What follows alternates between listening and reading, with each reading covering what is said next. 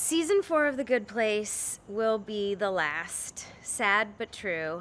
Our writers and creator have decided that this is where the story ends.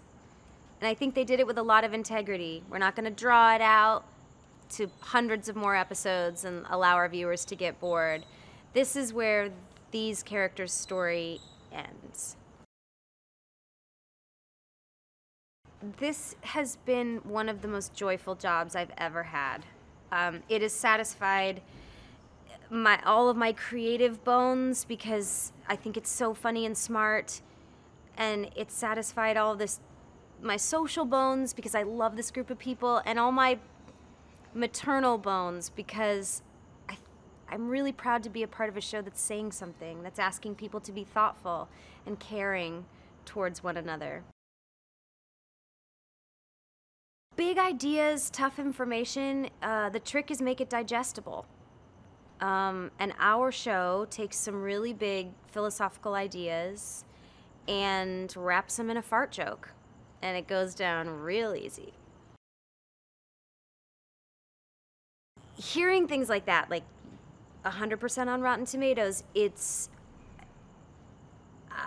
just makes me feel gobsmacked that I was lucky enough to be involved with something that became important to other people. That's kind of all you want. It's all I want as an artist, is for people to want to watch what I'm doing. And if they don't want to watch it, then I want to do something different, because I just want to contribute to fun and entertainment and joy, and to also have a show that I feel is meaningful.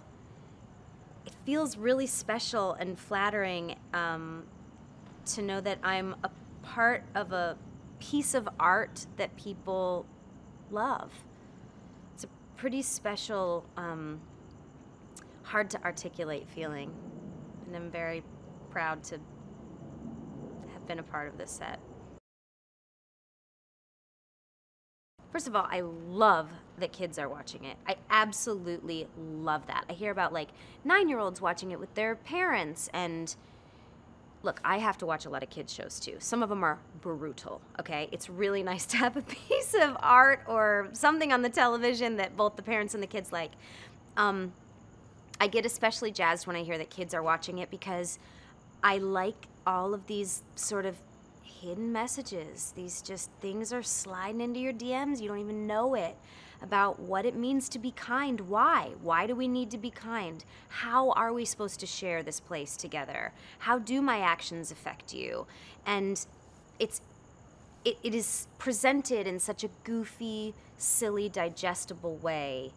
I think that's what makes it appealing to everyone. It's also, a bright world. There's a lot of, stupid, big set piece jokes. Like, we filled that entire fountain with clam chowder. Like, I don't know if you could tell me another show that's even come close to a weird prop like that. One of my favorite feelings on planet Earth is to watch people celebrating things. It's why I love rabid television fans. It's why I'm one of them. It's why I have costume parties for my favorite shows. So when I see people dressing as our characters, or putting the concept of envy on their hot sauce bottles, or anything from our show, it reminds me that we were a part of something that reminded other human beings of a commonality. We were a part of something that brought people together. And it's just a really profound and special feeling. We kind of proved it at the end of last season that family bonds, love, caring for people, caring for each other is very powerful. It is so emotionally charged and so loving at the end of last season. This season takes that and just runs with it. The emotional connection and what it means to truly love and be loved. You, I promise you, will not be disappointed. I am so sorry I can't give it away. There's more visual magic going on. We have special effects that are just blowing our minds. Yeah, you will. We do not vamp. We do not, you know, we are constantly making those famous left-hand turns where you just don't know where that came from. We have wonderful guest stars, wonderful group of actors. Yeah, it's really wonderful. The bad place is very active, trying to sabotage our experiment. So we're constantly having to deal with new revelations. We have to, you know, bob and weave to stay ahead of the bad guys. The cast of The Good Place got a phone call from Mike Shore. I think maybe the second or third episode that we were shooting, and he said that this will be the final season because he had a story to tell about the universe, and that story will have been told by the end of this season. And they did not want to pad it. They wanted it to be like it's always been, you know. This is what we want to say, we're going to say it, and then we're through, kind of thing. So it was startling to be canceled by yourself, as it were, but everyone had a huge amount of respect for it because it felt right. I cannot tell you how happy I am to be shooting this final episode. It feels so complete. I think emotionally for the characters, you will be so happy, and for what it is saying, you will be so satisfied. And I wish we could talk after you see it. I love 12-year-old kids coming up to me in airports and telling me how much they love The Good Place, and I love that their parents are happy that they're watching it and they're watching it with them. And it's fun to be part of something that's about something, you know. It's about decency. It's about what it means to lead a meaningful life, a purposeful life, and that there are consequences to our actions.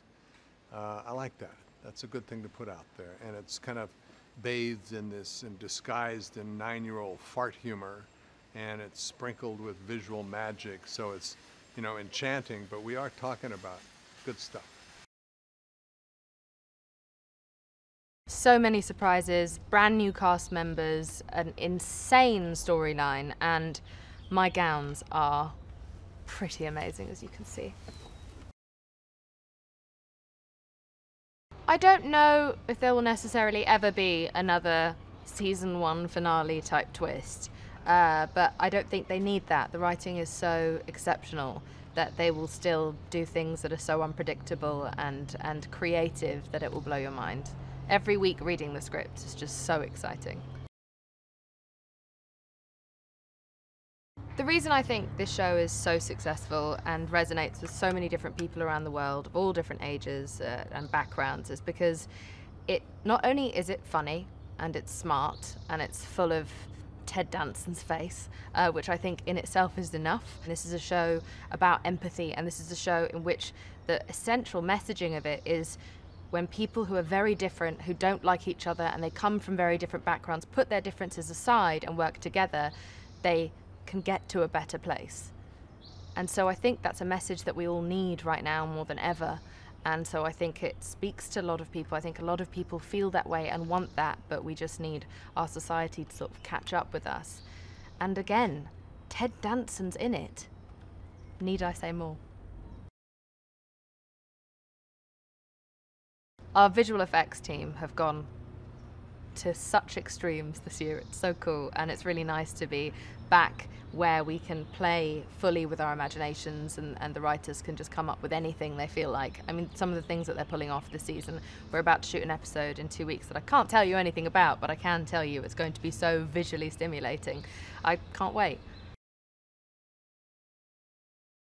Well, I'm forking furious, frankly, that this is the final season of The Good Place, but I also really understand and respect Mike's decision. Like, we have created such an interesting and perfect arc, and he's got too much class to milk that just for cash. He knows when to leave the party, and I admire that, and the journey feels complete. This feels like the right place to say goodbye. I'm going to miss Ted very much. I can't believe I'm not going to spend summers with him any longer, but I can't believe I had the chance to do this. This was my first ever acting job. This was my first ever audition. This was my introduction to acting, and I got to learn everything from Ted, both as an actor on screen and off screen. And so if I'm bad in this TV show, it's because of Ted Danson, and I'm sorry about that. And he's sorry. I think it's incredible, and it's so cool that this is a network show. It's like a big, shiny network show that has reached such mass critical success. It just makes me feel very proud. I agree with the people, not necessarily my performance, but mostly just the fact that our writers are the best writers I've ever met. And they're so annoyingly young and gifted and lovely. I think that this is the coolest way we could have said goodbye to this show and said goodbye to our fans. I don't think anyone's going to see this ending coming. I definitely didn't. I was like, it's going to be a reality TV show in the end. I was coming up with all sorts of stupid ideas, and I didn't see this coming at all. And it's going to be so thought-provoking, and it's so emotional. It's so heartbreaking, but it's a huge message about not taking things for granted and how we measure our happiness that I think will really resonate across the world. And I feel so sad to say goodbye to the show, but I couldn't think of a classier way that he could have orchestrated this. The Good Place is back for a brand new season. We're so excited. Season 4. Get ready for it. This season is an adventure, like a major. We're like on a wild ride, like a roller coaster. There's ups, there's downs, there's turns, there's flips, there's, you know.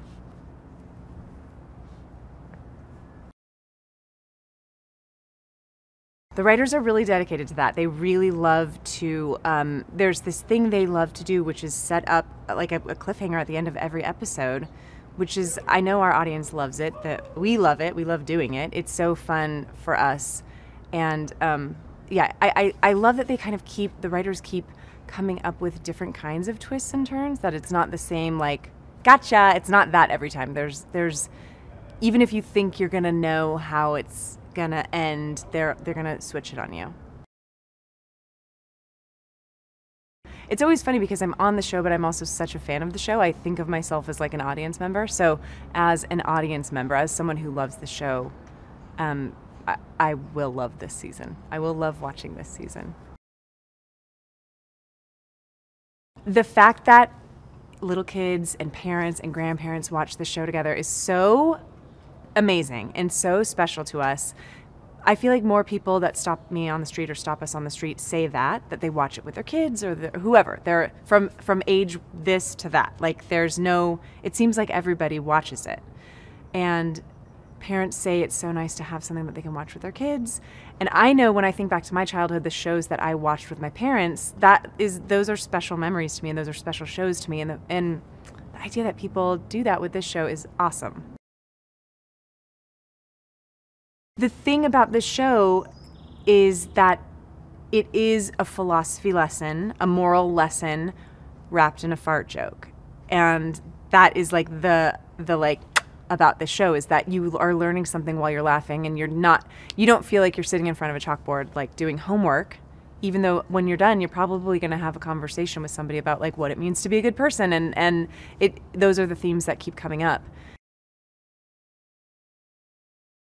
It is the final season of The Good Place, which is both sort of heartbreaking and exciting.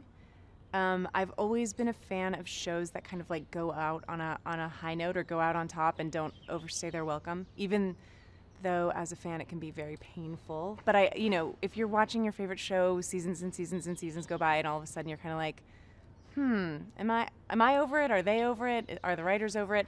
There is something I really like respect about Mike Schur and our writers deciding this is the final season. Although it makes me very sad. That's just the truth.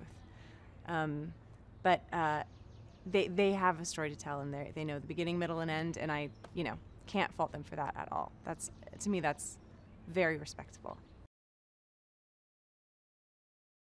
So this has been the best job of my life. I have learned so much and made such good friends. I mean, if saying good friends almost feels like not enough. Like, you truly do become family with your crew and your cast when you work together so much for so long, and doing something that means so much to us. This is like a lifetime. These relationships that I've made on the show they're not done after we're done. Ugh, it's sad. It's sad. It's so exciting that The Good Place received 100% on Rotten Tomatoes. That means what? Not one Rotten Tomato? That's cool. That's really exciting. Not one single Rotten Tomato. It's hard to like really understand the way the show you're on affects people. You kind of see it on Twitter and you kind of see it when people come up to you. A big way that we've seen it is like at Comic-Con when people are, they wait out in line overnight, or a weird specific way that we knew the show was affecting people is on Halloween. A lot of people dress like us, which is something that is so strange and surreal. And I remember after one Halloween, my mom said to me, "In my wildest dreams for your career, I never imagined people would dress like you for Halloween," which I was like, yeah, you would never, that's not something you would sort of aspire to, but it's such a cool way of people saying, like, we like this weird show enough to, make the costume, because this is not sold at Macy's, people. You got to make it. Well, last season, Eleanor and Chidi rediscovered their love for each other. They found out the secrets of the universe in a very conscious way. They know that they were in the bad place and that the game is somewhat rigged. And in order to save humanity, we have to sort of basically run an experiment with new humans. And in order for me to do that, well, one of the humans that they choose is Simone, who is my love interest on Earth. And in order for me to teach them ethics and help them improve in the afterlife, I have to have my memory erased so I don't give up the secrets of where we're at and sort of doom everyone and condemn the experiment. This is going to be very different. I mean, as every season has been from the previous one. We aren't necessarily together, We start out in very different places. Chidi has no memory of his friends, and so that's gonna make for some very interesting storytelling. Now that we are back in very solidly the afterlife, we're in the good place again. I'm really happy for people to see some of those really zany magical elements that we've had before sort of come back in here and there. Because last season we spent a lot of time on Earth with some little things here and there, but now we're back in a world where anything goes, and it does. And so I'm really excited for people to see that again. I really like just going on the ride with the audience. Unless there's something that is germane to my character that I need to know about later on that's going to influence things earlier on in the season, I kind of like to just go in blind and let it surprise me. And it's just like it's a little more fun to just read these things for the first time and sort of be like gasping and, guffawing like I was watching the show. The show is, it's an optimistic satire with bite. And so I think that if you need something to lift your spirits, you've got that. If you need something to watch and commiserate and with the misery of the world and feel like someone else is seeing it, you have that. But it's all in one place.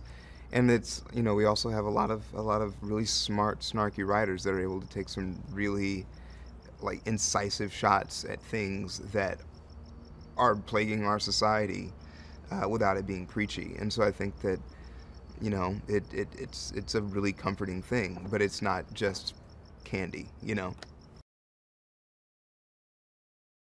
Everyone's great. Everyone's great. I mean, this is one of those jobs where we all know we're spoiled.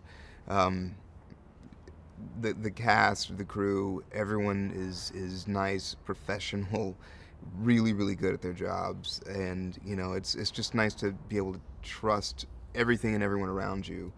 That you know, we all want to make a good thing, and we're all happy to be here, and we all really, really enjoy each other, and so yeah, it's great. You know, it's good to be ending a show on our own terms, telling the story we want to tell, and letting it stay relevant, and not letting it just sort of tease out into something that is just sort of there. It's been great. I mean, like, this is like the biggest job I've ever had to date, and it couldn't be with a better group of people. I feel like I've been sort of co-opted into this like nest, you know, for little baby birds to be nourished, you know, and so you know, it's really great. It's like a really warm, friendly place to be, and you know, I'm just gonna miss, you know, coming to work with these people every day, you know. I think people are really interested in having a show challenge them as much as make them laugh. You know, unfortunately, this is one of those shows that I think that you know you don't put it on in the background. You pay attention and go on the journey with us. And so it feels good to be a part of something that I think everyone feels ready for.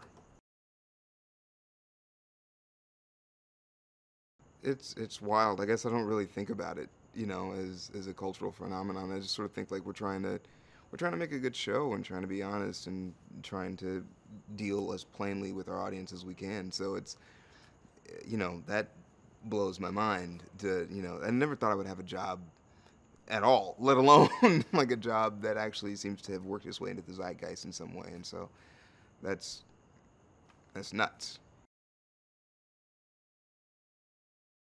We're gonna take, for some of the characters, we're gonna take a closer look at their kind of where they came from a little bit, and kind of specific happenings of their life a little more, even more this season for some characters.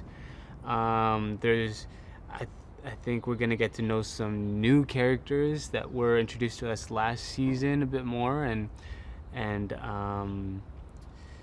kind of see them interacting with characters that they haven't interacted with. I think this season we're continuing on the path of of pulling the heartstrings, you know, really getting into. I mean, it's still, you know, it's still a comedy. We're still gonna be pulling the jokes, but you know, I think we're really going for, you know, a deeper kind of heartfelt impact. Hopefully by the end of this season. VFX, you know, is crazier than ever. I constantly feel like I'm in a Marvel movie, which is a great thing. But yeah, it's just another weird and crazy ride. Yeah. You don't know what's gonna happen next, and when you think everything is good, there's something that, you know, twists you and makes you look twice, and kind of it forces the audience to ask for more. We're kind of back in the good place, in a sense, a good place. So we're not really bound by, you know, the realistic boundaries of being on Earth. So you never know what's going to come up by the end of that episode. I think it appeals to all sorts of ages. I know my character appeals to a lot of kids. A lot of 5-year-olds think I'm dope, which is great. And yeah, I think it's just bottom line, just a feel-good comedy. I mean, it's definitely one that not forces you, but it lets you become attached to the characters. I know I'm not pointing fingers or necessarily saying our show is unique, but sometimes a comedic show can just be purely about the jokes, and and just trying to pull those punchlines. But I find with a lot of Mike's stuff, whether it be, you know, in Parks and Rec or The Office, he really gets into the relationships, and he digs deeper than just the superficial joke. I'm just always happy when people get, you know, a laugh out of our show, you know, and there have definitely been a lot of moments where I've laughed out loud, either reading the script or running through the scenes. So for me, like, I'm just looking forward to people enjoying another season of us being out there and being goofy and weird and crazy. Yeah, that's kind of the bottom line for me, yeah. Just trying to come up with something, yeah, it'd be nice, like a yearbook almost, you know, or some sort of collection of photos that we can look back on with this experience. It's always special to be able to do that, you know, 10 years down the road when Ted has forgotten me, and, you know, I have this proof that, you know, we work together, so.